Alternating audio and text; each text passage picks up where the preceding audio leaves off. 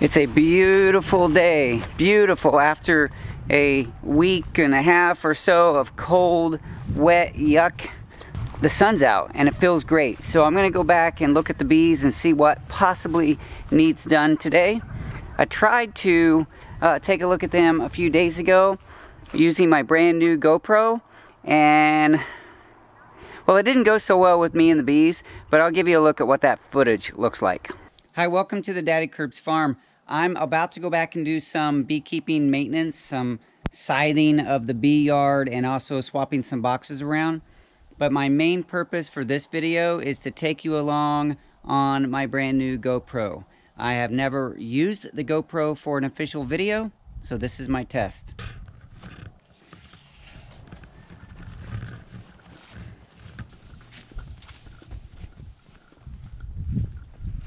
I don't plan on getting into the boxes too much, so I'm not going to take any of the fire equipment because the bees are out flying today, and I just went back and looked at the hives and they are actually fairly empty compared to normal because the bees are out flying. At least I hope I'm right by observation on the outside. Hey Maggie.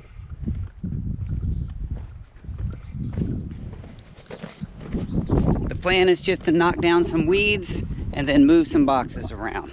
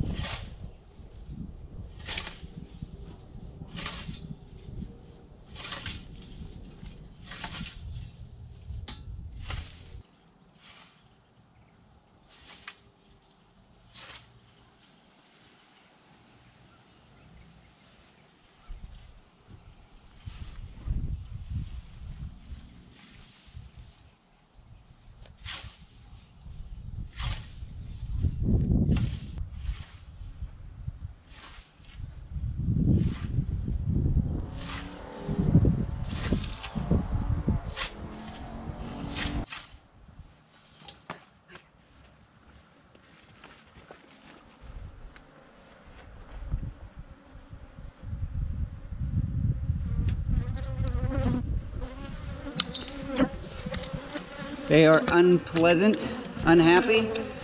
So,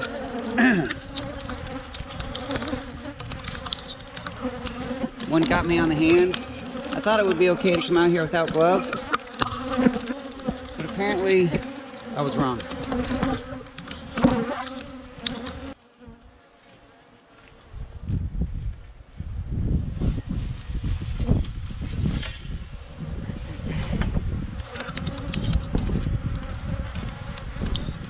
Hold my hands inside my sleeves so I wouldn't get stung anymore.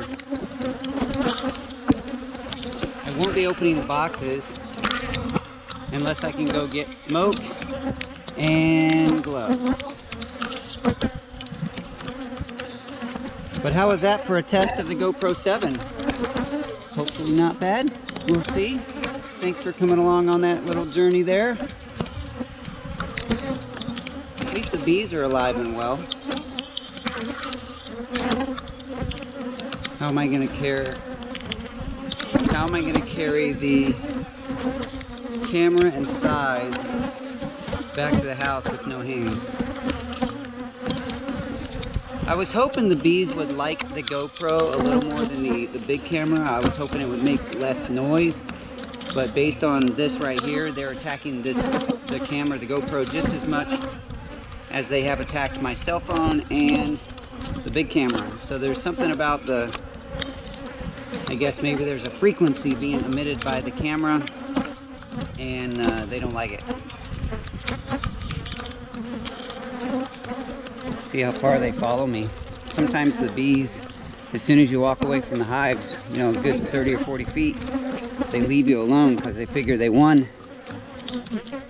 I can't take all these bees to the house because Luke is mildly allergic to bees. So I need to be careful about bringing upset bees close to the house. There's only probably 3 or 4 tenacious girls hanging on right now. Part of the reason I'm turning the camera and showing something else is because I want to know what the audio is like, because there's no additional microphones on the GoPro at this moment.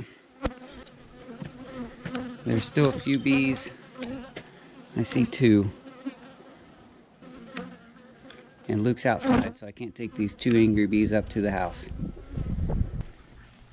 Is Luke in the house?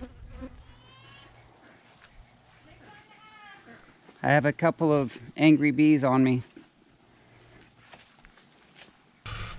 Well, that's it for this test. I got a little scything done. I didn't get into the hives at all. They came out a little too aggressive and got me on the ungloved hands. But this will be enough to test the GoPro footage. It's sloppy out here today just because it's been so wet. The mud in front of the horse barn. I'm gonna go into the horse barn and get some of these used up wood chips off the floor and see if I can find some that's worth burning in my burner here.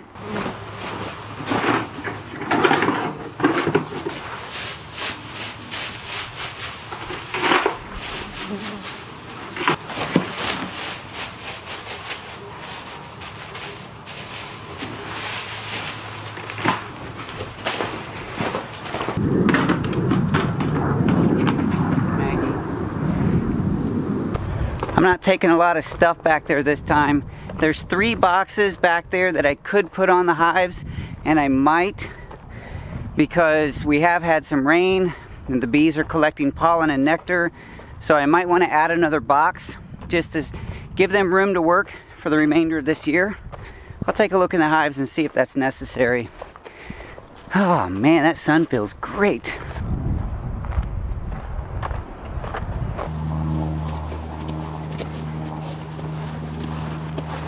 The bees are flying. There's a lot of activity in and out of the hives. I can tell that from here. I'm just outside the apiary right now. Bee yard. And so I'm gonna get this fire going. When I was out here with the GoPro, they were not happy with me, and I think it had a lot to do with weather, but today I'm gonna go in with the smoke just to be prepared, and hopefully they're a little more friendly.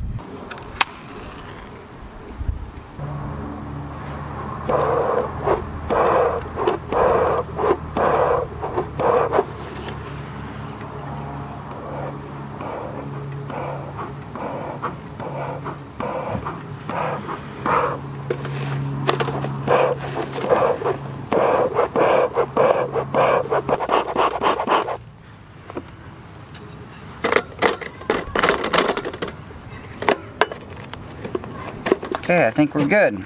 I don't want to go in without my gloves and my veil on because, like I said, the last time I was out here, the bees were much less than happy. I'm almost out of these thick gloves. I gotta make another order on Amazon.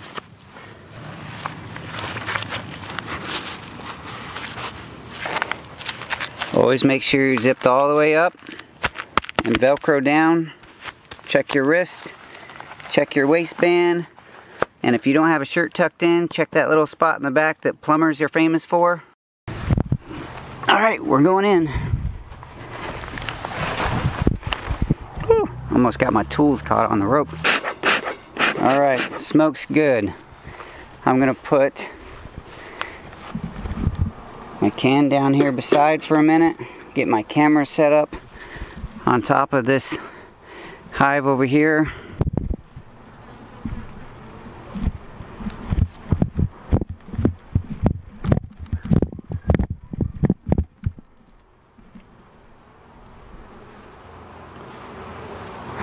And we're gonna go in.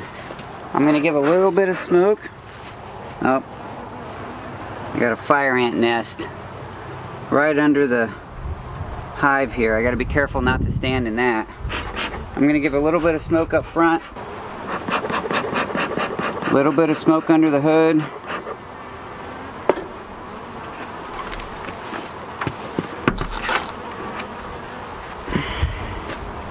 And we'll see what kind of condition.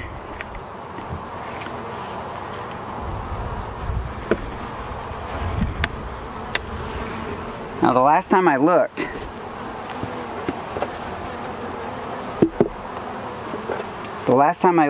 there was enough space still in the top of this that I felt like I didn't need to add another box.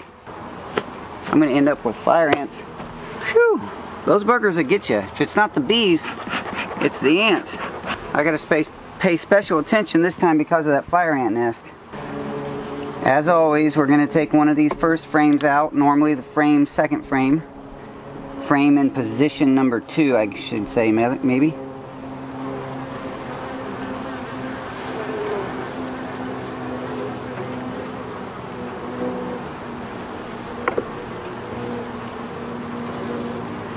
And that is a lot of honey.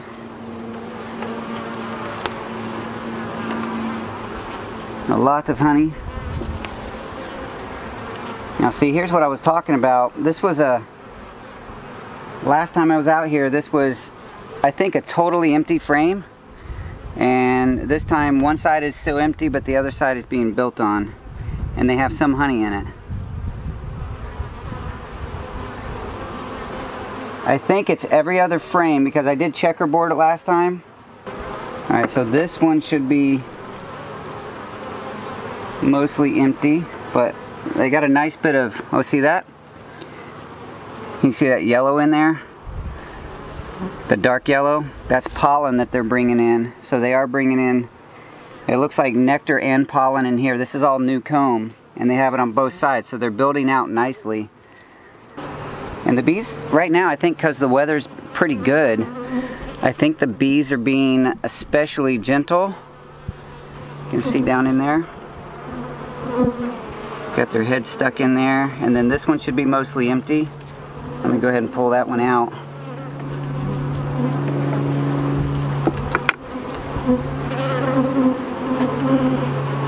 Yeah, see, they still have plenty of room. They're not really building on that one so much yet. So I'm not going to add a box. I'm going to let them have their space that they have right now. And if I come out, hopefully I can come out in another week or so to assess whether or not they have filled that up, and then they need another box. I don't want to give them too much right now. They're all hanging out on this honey. Look how quiet they're being.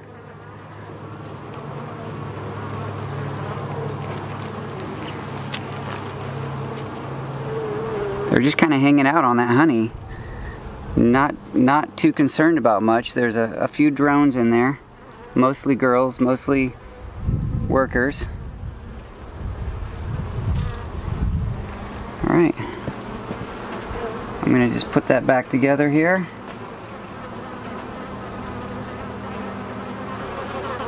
Let me push that over a little bit. Give myself a little room.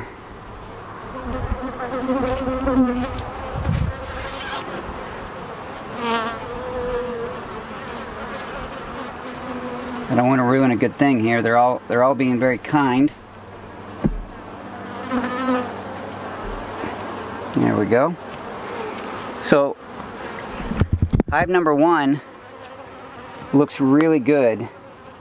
They're building comb, they're putting honey in it. So I'm just going to move on to hive number 2. I didn't see any beetles in there either. Normally, if there's beetles, I see them right in the top of the hive. So we're going to switch you guys over here onto top of hive number 1, pointing to the top of hive number 2. Today I probably didn't even need smoke, but I just never know. When I came out last time, man, the bees were just so unhappy. And it may have been the scything. Maybe they don't like the sound of that, but the first time I did the scything out here, they were fine. And so I don't know.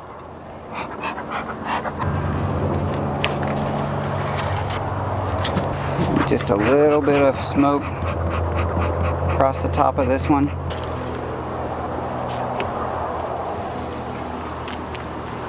Looking, make sure there's no queen hanging out up here. Normally there's not, but just looking, and I don't see any beetles. That's positive. So same thing, we're just gonna look in here and see what the condition of this comb is, see if they're building out. It should be pretty much the same condition as number 1. They had a third box with checkerboard, meaning every other frame had honey, and then every other frame was empty. So we're gonna see how much they built up on that. So this one is one that was empty and is still pretty much empty. Yeah, well, there's a tiny little bit of comb right here that they're building out. I don't know if you can see it in there. A little bit of comb. Maybe you can see it better from this angle. Right up here. This one has a bit of new. This one had more empty frames in the top, I remember, than the last one. So they've built some honey on this one. Get my hat out of the way there. That looks really nice. And they're building up on the back. You can see that little spot there. Beautiful. Beautiful. Again, the bees are being very calm. It's much nicer being a beekeeper when the bees are not trying to kill you. So this one, again, yeah, this one had quite a few more frames that did not have anything on it. So they're building out beautifully on this. Gorgeous. This side is mostly empty. It's got a little bit on top.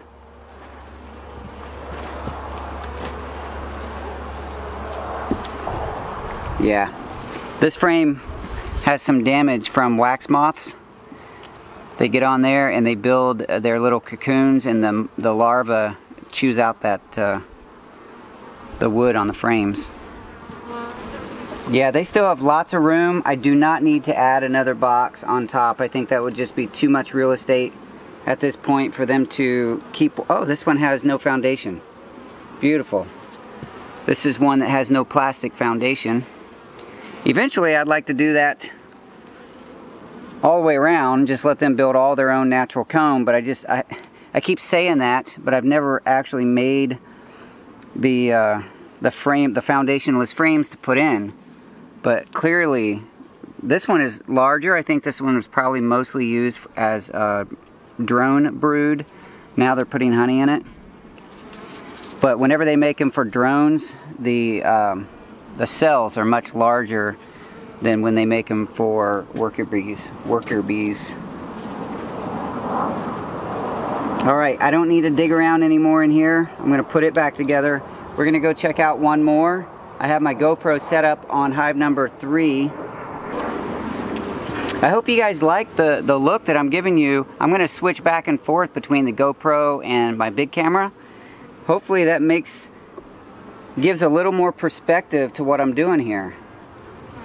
If I had 4 or 5 GoPros, I could put them on every corner of the bee yard and create a really cool perspective so you can see every angle. I buy all my camera gear with Patreon money. So those of you who are supporting me on Patreon, thank you very much for the GoPro. That was paid for 100% by the funds that I get in from Patreon.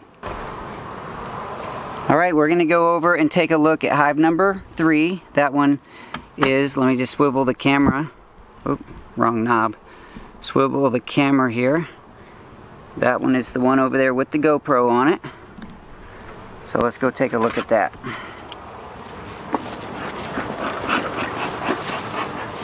Now I'm going to put the GoPro over here. Actually, you know what? I'll put you over here by the big camera so you can get that perspective, and I'll bring the big camera over here.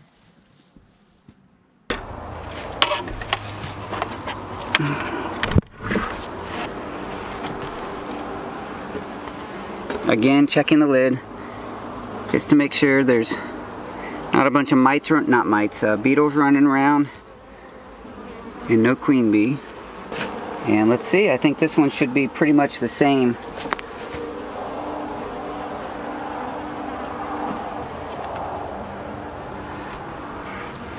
Nice comb on top of that one. This is number 1. That one's empty. And I do see a couple beetles. Smashed them. So I've only seen 2 beetles so far, and I killed them both, so hopefully that's it. I know it's not, there's always more, but okay, this is one that had honey in it already, and it's lots of good honey there. All this honey will go will stay in the box over winter. This time of year I'm not taking any honey out.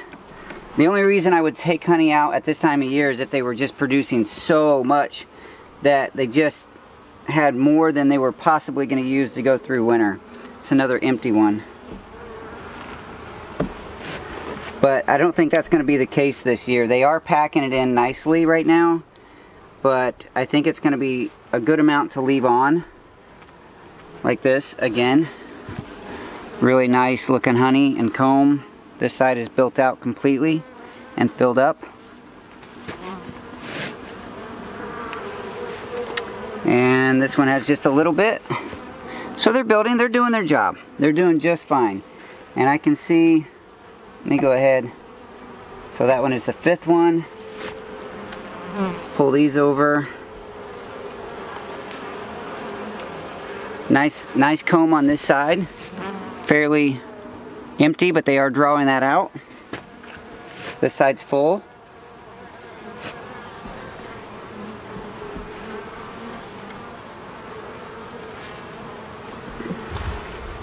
And once again, just some nice comb being built, but mostly empty. So they have plenty of room.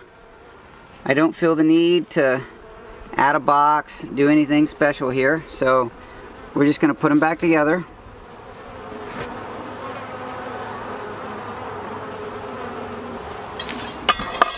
That's a quick inspection. So I didn't get into the into the bottom boxes because I just didn't feel like it was necessary tonight to do that. I'm scooting to the side because I'm standing right in front of the entrance of hive number 2.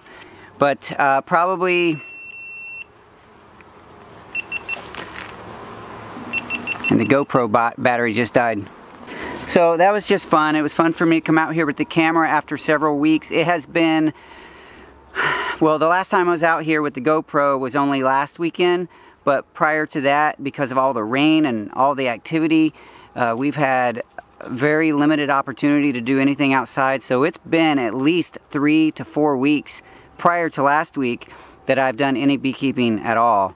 So I'm really pleased to see the condition of the bees right now. They look good. They're doing their job. They're coming in and out beautifully in front of every hive. I did do a little bit of scything like you saw in the GoPro video from last week, but it was a bad day. The bees they just didn't like that day. They didn't like me that day. So anyway, I do appreciate my patrons for helping me out with camera gear. That is just a huge help because I wouldn't have been able to afford this out of my family budget. The Patreon budget is a lifesaver when it comes to buying equipment for the channel. So thank you very much to my patrons. You guys are lifesavers. I just said it, you're lifesavers. Appreciate that very much. I'm going to stop now because I'm rambling. Thanks again for hanging out with me here on the Daddykirbs Farm in a beekeeping episode. Loads of fun.